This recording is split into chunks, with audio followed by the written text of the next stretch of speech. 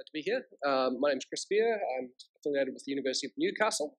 I'd like to begin by acknowledging the traditional owners of the land that we are gathered on, and that this project engages with the land of the Darkinjung people.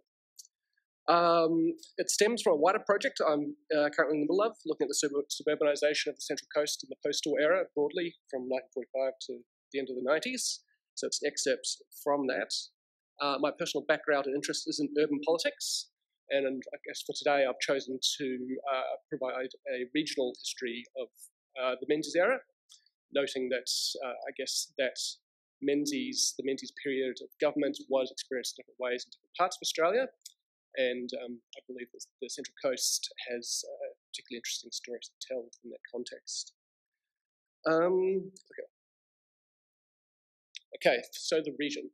So for those of you who may not be familiar with where I'm talking about, the Central Coast lies between Sydney to the south there and Newcastle, hence the name Central Coast, essentially the centre of the coast of New South Wales. Its main town is Gosford, which I'm presuming most people will have heard of. Other places you might have heard of include Woy Woy, home to Spike Milligan's mother, famous comedian of the mid-century period. And Terrigal was the other perhaps notable settlements, perhaps more famous for ALP politics. There was a notorious 1975 conference there, and a faction in state politics known as the Terrigals in the 90s and early 2000s. So that's a little bit of Australian political history from the region that I won't be touching on today. In terms of its look and feel, basically think of the northern beaches of Sydney, so the area from Manly to Palm Beach, roughly that sort of coastline, that sort of environment.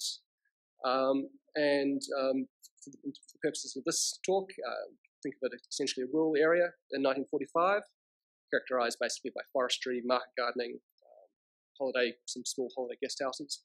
Although it is notable for having a coal mining industry in the northern part of the area. So the Lake Macquarie area, sort of adjacent to the Hunter and Newcastle, did actually have coal mining. And that's part of its political story as well, as you might imagine.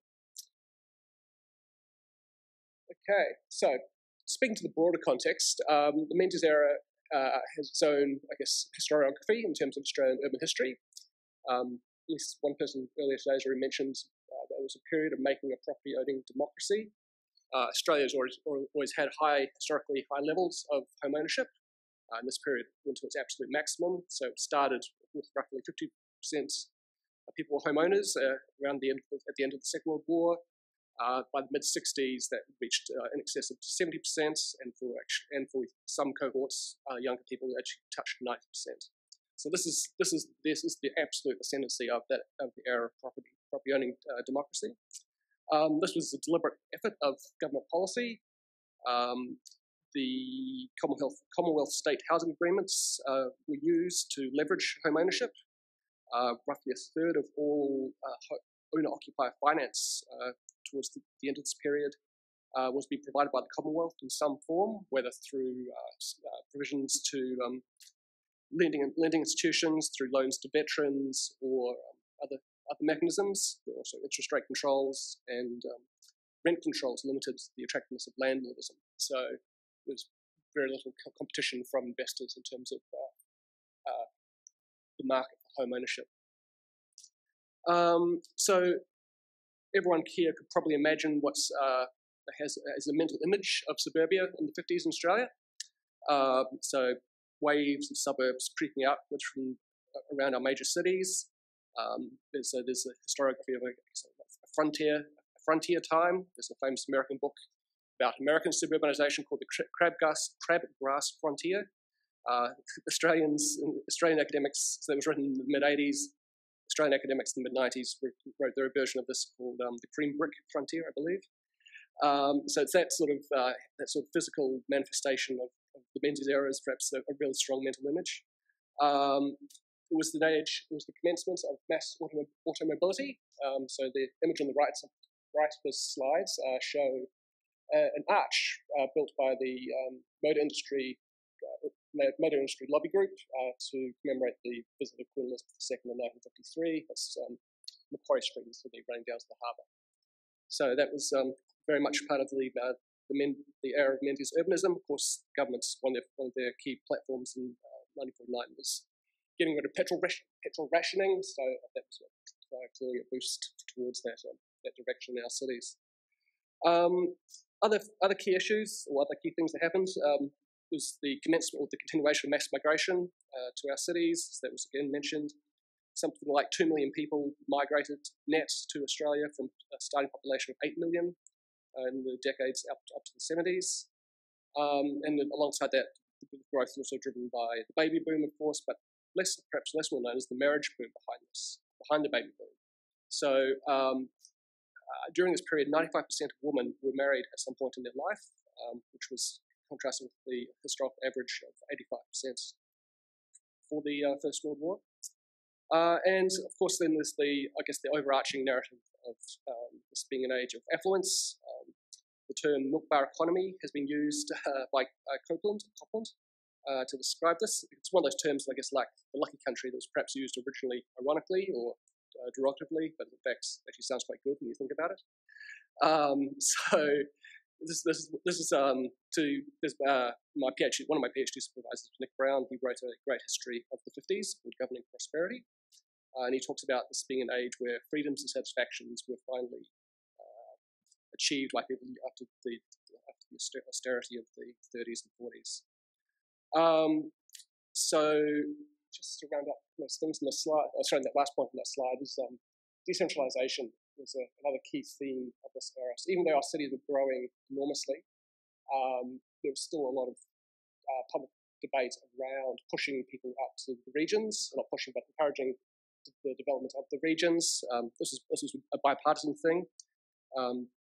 Some people saw this as an urban efficiencies thing. It's more efficient to have people spread across the country rather than clustered and congested in major cities. Others saw it as a moral project in place people would have fuller community lives and be, I guess, better citizens in the lower key environments offered by regional areas. Cool. So from that background, so I'll move on to the Central Coast specifically. The image on the right there, for those of you who know the region, is north of Voca in around the early 50s. Today, the median house price is about 1.7 million. It's a lot more if you're on the beachfront. But as you can see, it was reasonably low-key back then. So I'd like to think of the Central Coast as something of a crucible Australian sea change. So sea change is really one of the big demographic stories of Australia in the second half of the 20th century. And the Central Coast, perhaps along with the Gold Coast, is one of the regions where it really started and got underway. So during the period of the Interest Conference, the Central Coast population jumped up from about 30,000 to about 40,000. That was associated by a building boom. So that was complemented by a building boom, which saw more than a doubling of dwellings in the region. The demographics behind this are kind of interesting. It had very particular people's stories behind this. A lot of older people. The demographics were definitely of older people who moved there for retirement. They were overwhelmingly Australian-born as opposed to new Australians. And then there's also an element of long-distance commuters to Sydney. So for those of you who, again, know the region, there's a nice motorway between Sydney and Gosford, Sydney and the Central Coast these days, which is very spectacular, carving through the sandstone country. The road like that back in the Menzies era was nothing like that, so you would have to be very committed to driven it, or there were steam trains that also offered connectivity. So nonetheless, people were willing to make that distance then, and as they are now. So even today, something like a third of the workforce of this region still commutes into Sydney proper to work and live by the beach. So I've noticed there that I've got that second from bottom dot point is about the land market. So it's quite interesting. So the home ownership rate exceeded that of Australia as a whole and Sydney as a whole, and a substantial proportion of that was actually weekenders or second homes. So this is really as the affluent society made in Britain, maybe not brick, but certainly fibre, by the beach. So it's a real transformation of the Australian built environment through the era. And the land was cheap. So I've mentioned there was a land glut. So when you read the local histories, you hear of waiters and clerks and other people very modest means, being able to purchase multiple blocks of land. I think I calculated that land by the beach has always been expensive, but anything further back was something you could buy a block for something like 5% of the annual male wage at that time. So it's a completely unique market, not unique market. It's a very distinct market compared to where we've moved on from then. Okay, so how did this all play out politically? On the right-hand side of my slide there is the division of Robertson as it stood in 1948. So it's kind of hard to see. I apologise for that. But the thick red line, if I go off-piste and wander and point, is that going to create problems, or is that... Can I take the microphone with me? That's too hard. Don't worry about it. So essentially, it is hard to see. Anyway, so basically we're looking at the area between Sydney and Newcastle. The division of Robertson today is much smaller than this area. So today it takes in parts of what are now Barara. There's the electorate of Dobell, the electorate of Shortland, would now eat into its current area quite substantially.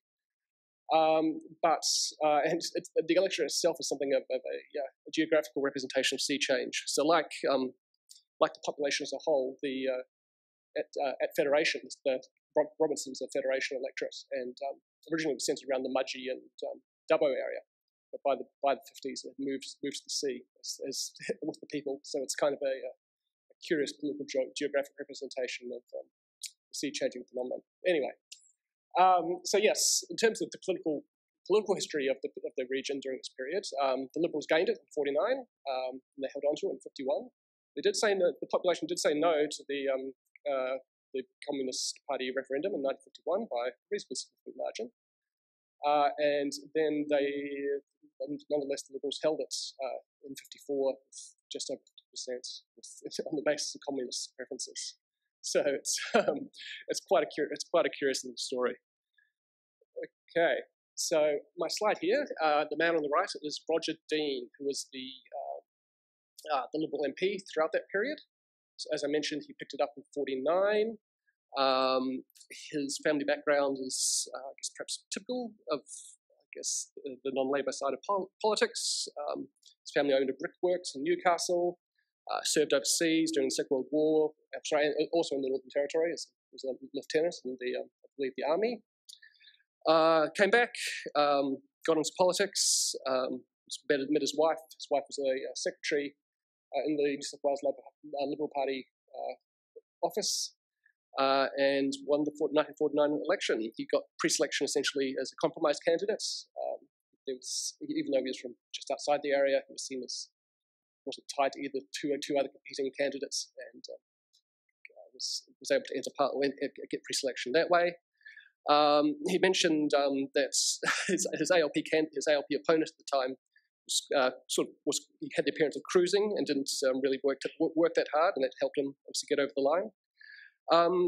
He also has acknowledged that he needed basically, I mentioned the coal mining earlier, he needed basically to win a third of those coal miners' votes to get the numbers he needed, which obviously he achieved. So he talks about going down into the mines in an oral history project he did for the Australian Parliament House in 1984, which is a treasure trove of information about him and the Central Coast. So yes, he also in that interview mentioned that he didn't actually blame the miners for going on strike at that time, not so much in terms of wages, but just in terms of conditions that they had to endure. So he had some sympathy for coal miners, even in his later years. So as a local MP, he talks about. He basically was a very orthodox, too loyal a follower, as one assessment of him. So he never made it to the ministry. He was, I guess, seen as not assertive enough to earn his place at that table. But he did eventually get the role of administrator of the Northern Territory in 1964. And then that was followed by being the Consul General in San Francisco from 1970 to, I think, 1974, or something like that. So he certainly achieved some sort of recognition after leaving Parliament. So in terms of his public statements, so I've been through the Sydney Morning Herald, The Age, there's a local newspaper called the Gosford Times and Warren District Advocates. So he's made various speeches, which all pretty much were in orthodoxy with party policy at the time. He encouraged people to be welcoming of new Australians. He supported the local Flora and Fauna Protection Society, and so forth. And it was spoke strongly in favour of empire and Commonwealth. So no real surprises there. In terms of anti-communism, that does come through as a theme in his 1984 oral history transcript. So he certainly supported the government's position on that and spoke publicly and did his bit in the electorate to make the government's case, even though the electorate didn't go that way ultimately. But that's not to deny that this was a real issue for local people. In terms of other sources, the local newspapers note that the council rejected the Eureka League, i.e. the youth wing of the Communist Party, from having summer camps on the Central Coast. And also I came across an example in a history of one of the beachside suburbs where a women's association in the 1950s had their rules, and one of those were no communists allowed. So this was clearly an issue at a local scale as well as on a national scale. So in terms of his broader views, we've talked about Menzies' achievements a lot today. He was asked about this in 1984, and he said that supporting empire and the development of Australia were Menzies' greatest achievements. And but he also said that Menzies, if he was asked to name what the biggest failure of Menzies was, and he said succession planning. They sort of slept-walked their way into Holt, which was obviously didn't. Well, anyway, that was his view. And he, in terms of, I guess, the broader politics of the time, he said he saw Australians as, quote, a free enterprise people, even if they weren't coalition supporters. So he saw free enterprise and liberal politics as transcending party political lines. Sorry, the last dot point there. So Menzies and the Central Coast. So yes, I've come across little snippets of Menzies himself and his interactions with the Central Coast. So being a marginal electorate, he certainly visited on numerous occasions. Dean mentions that he dropped by Menzies dropped by the Dean household on occasion and bought his children toys. So it's appreciated. Less appreciated though is Central Coast being quite attractive and near Sydney. Menzies apparently asked Dean to host international visitors more than he'd like, so he found that to be a bit of a drag in the end, but I guess you take the good with the bad. So, moving on, slide, the picture on the right there is Terrigal Beach in the 1950s. People seemed very well protected from the sun in a way I didn't actually wouldn't have expected in retrospect. I would have thought this sun consciousness would come later, but there you go, the archive throws up surprises. And we also heard about heard earlier on about the Forgotten People's speech and the homes material, human and spiritual. And I've added there the modifier coastal, which I believe coastal homes perhaps combine all those dimensions of homes in a unique kind of way. So my first dot point there is something of a thought experiment. So my reading of the Central Coast experience is that it's a very liberal urbanist product. So if you consider, my knowledge of socialist urbanism is not comprehensive, but I have some awareness of what urbanism looked like in the socialist countries of the Eastern Bloc during that time. They certainly had seaside resorts in places like Yugoslavia, Bulgaria, the Black Sea, and so forth. But even the Baltic and East Germany. But this sort of spontaneous choice and enablement of people to be able to build their homes and or their holiday homes en masse is really, I think, a product of people of the liberal system giving people choices and enabling them to live lives in a way that wasn't necessarily foreseen by the way that we managed our cities otherwise, or could have been managed otherwise. So that second dot point there, I guess, sums that up as the Central Coast's experience during the Menzies era is something of a revealed choice around how people value time, distance, and play, as opposed to other considerations, and all being told how to live their lives. And finally, I think this can also be read here against some broader themes in, I guess, Australian historiography from the period. what's his name, Robert Hughes, the art historian, in the Fatal Shore, talks about Australians having a distinct view of Eden as property, and certainly the development of weekenders and a lifestyle housing, people moving there for retirement, really speaks to that. And also, Les Murray, in his later years, I think in the 90s, wrote a book, or there's a collection of essays of his writings called The Quality of Sprawl. Les Murray also lives on the coast, New South Wales coast, a little bit further north, not in this particular region, but certainly some of his writing really engages with the development of the coast at this time. And he quotes, has an interesting quote of it's an Australian observer of America and Australia.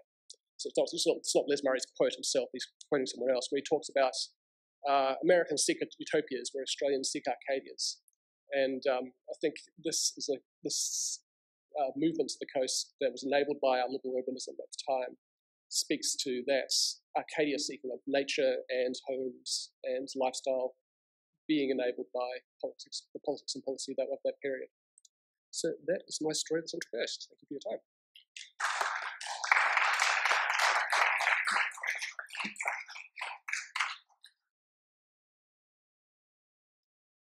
Thank you so much, Christopher. That's fascinating, and I think a wonderful way to end today, because we are getting that snapshot of life in the 50s in this period, what it was like for real people and how they were swinging with the times and the trends that they experienced. So any questions for Christopher?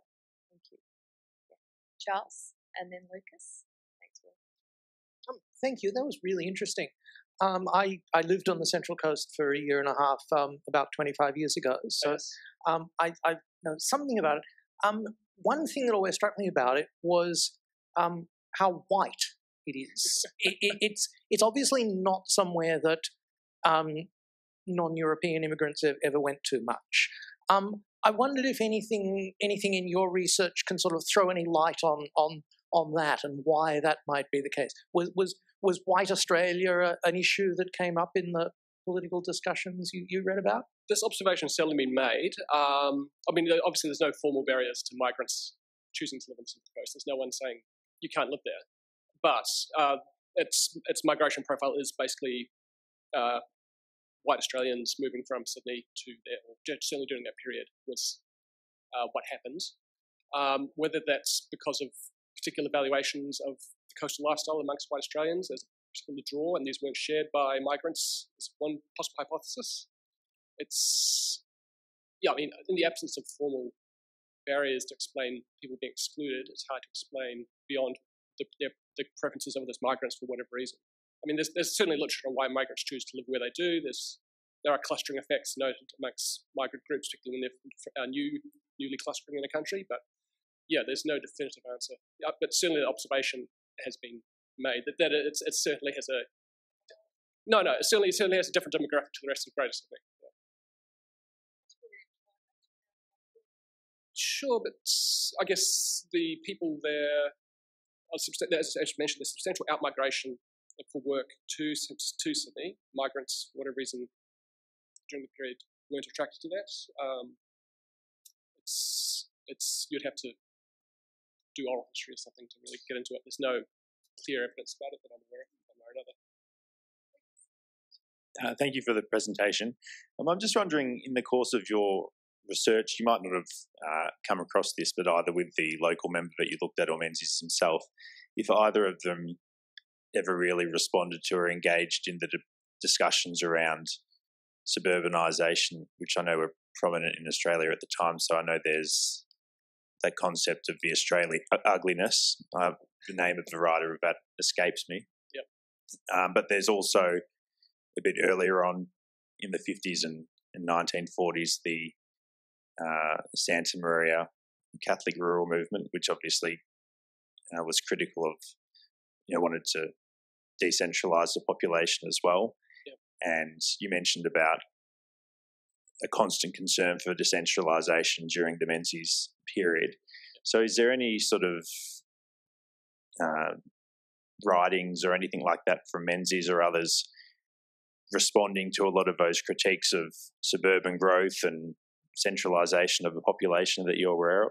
Not that I'm aware of. I haven't. I mean, certainly you spoke about home, the importance of home as a concept, but in terms of actually cities and such, there's nothing I'm aware of from Menzies himself. I mean, certainly there were very active debates going on more broadly in Australia at the time, but what I'm aware of, he wasn't a participant personally in those. So I could be wrong, but that's my understanding.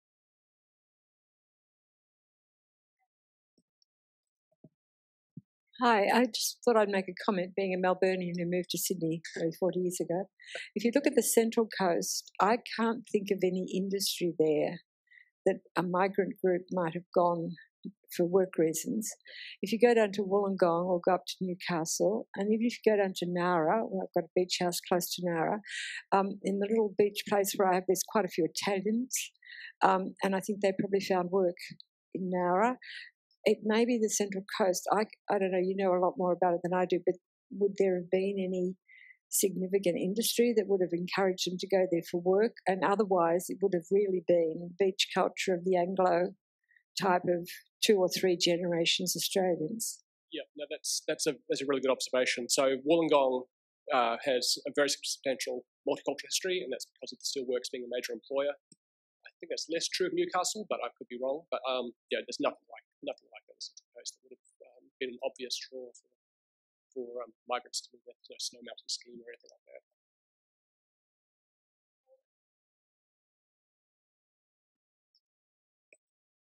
A bit of an attempt to add a bit more light to the question.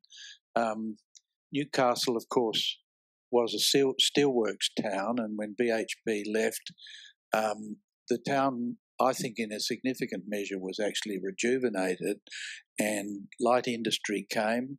There's a big aluminium smelter a long way away, and Newcastle is a major coal port, and it is also an entrepot to the whole of the Hunter Valley and the grape industries, the wine industries, etc. So the Central Coast certainly had its share of what I'd call loosely industrial growth, and I think that it's increasingly becoming a commuter suburb for Sydney. You know, there's an increasing number of people who get on a train and go to Sydney to work and come back at the end of the day. So the start of the period was around 10% commuting. Now it's about 35%. So I mean, these are long journeys, but people are willing to make them because of the lifestyle. So and the housing prices, so it's not less. Yeah. No. Yeah. Absolutely. Yeah.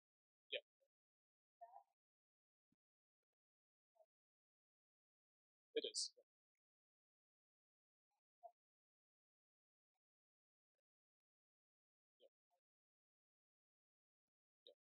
And it still works really well. It's a major employer of migrant labourers.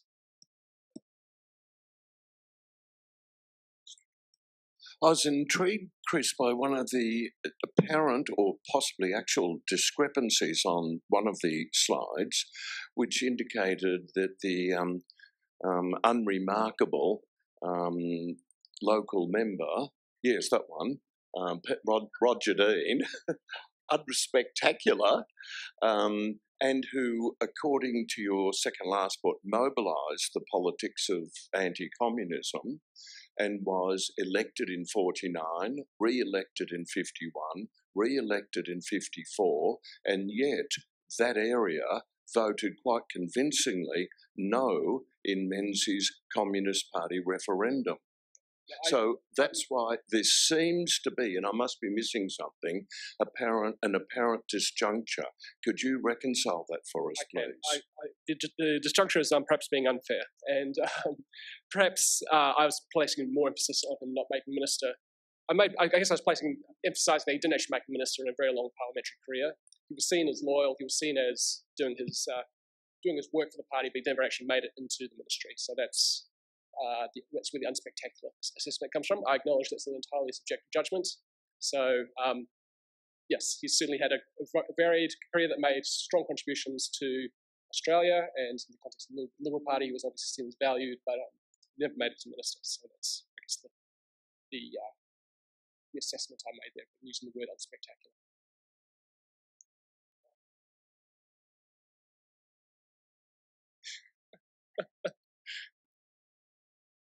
So yes, but picking up on Philip's question, so why are they voting so strongly against Menzies' attempt to ban the Communist Party, get more anti-communist sort of politics present instead? That was part of a wider movement. So it was noted at the time that certain electorates, including Bradfield, so Bradfield is as blue as it gets, and there was a significantly lower proportion of people voting. They certainly voted in favour of banning the Communist Party, but it was less than their general election vote for the MP. So even within the Liberal constituency, there was the anti-communist measures weren't universally supported.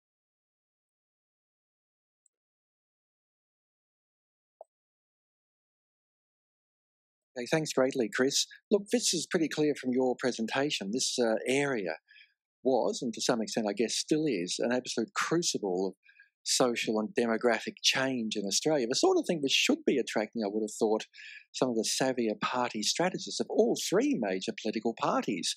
Was there somewhere there a contest going on to say, this is the new Australia, these are the sorts of people we've got to win over to our side politically?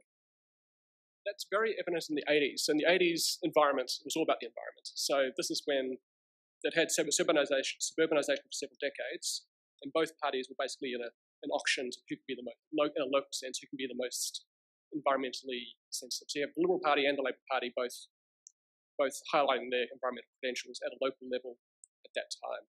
I haven't come across that so clearly in other periods, but certainly that was the sort of dynamic that you mentioned.